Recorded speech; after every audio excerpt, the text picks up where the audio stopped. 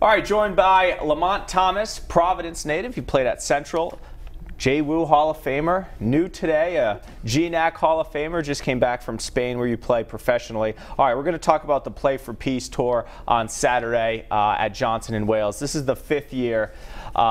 Really an impressive thing that you've created the last couple of years. What can you tell us about it? I pretty much just wanted to bring that New York basketball atmosphere to Rhode Island. And being away with a lot of time on my hands, graduating from Johnson & Wales in event management, I took all this experience and knowledge and I put it together, and I figured I'd come home each and every summer and put something together that can last forever. How is it, managing which players to get in here and drumming up interest for it, and how does the group of guys look for this weekend? The group of guys looks good. I'm still getting DMs and messages, guys wanting to play.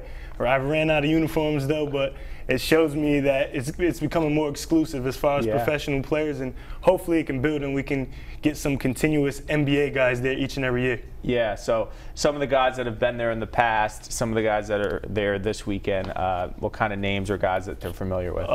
We have like a local star, Ricky Lito, Jeff Xavier Mumford, Kadeem Batts has played, Delroy James, Kyle Casey. So you have to, are you recruiting these guys all year long pretty much? Pretty much. I need you in Rhode Island in late June. Exactly. So what is this event, what does it do for the community? Why did you want to do it, and how does it benefit those locally? I mean, I think it does various things to the community. This is like the McDonald's All-American game for Rhode Island. You have the Rhode Island high school guys who are looking forward to playing in the showcase game each and every year. And then you have those kids who are now 9 and 8 years old who are looking to be professionals. So a kid came up to me and said, I can't wait to play in the Play for Peace when I get older. So it's inspiration, honestly. That's great. So who was an inspiration for you growing up? Why did you decide to give back? And a lot of local community people who are still in the community, like Corey Brown, Cedric Huntley, my old coach Jamie Benton, and the list goes on.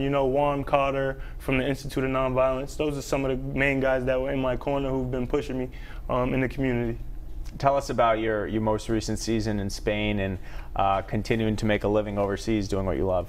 I just played in Santander, Spain in the Spanish Silver Division, which is the 3rd league, but really respected in Europe. And I led the league in assists. We had a pretty good year. And now I'm just home pretty much waiting my options for the next year.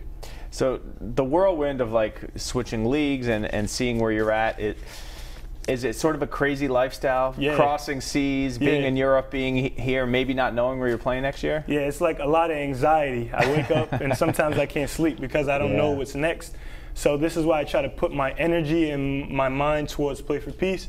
So when I'm home, I have a lot of free time on my hands, so I keep busy. And I try to live like I'm not a professional athlete right now because it's not guaranteed, you know what I mean? In August, I start to train really hard for the professional level again, and I, of course, stay in shape, but right now I put a lot of my time towards the Play for Peace tour. And there's some camps for kids later in the summer? Yep, I do a camps all summer at George Alvarez High School, July 8th through July 12th, Monday through Friday from 9 a.m. to 3 p.m. We provide lunch, we train. Ricky Lito comes through. I have a lot of guys going in who are playing college basketball from Rhode Island in and out the gym throughout the week. So it's a great basketball environment to be around. All right, looking forward to this weekend and later in the summer. Lamonte, thanks so much for coming in. Thank you.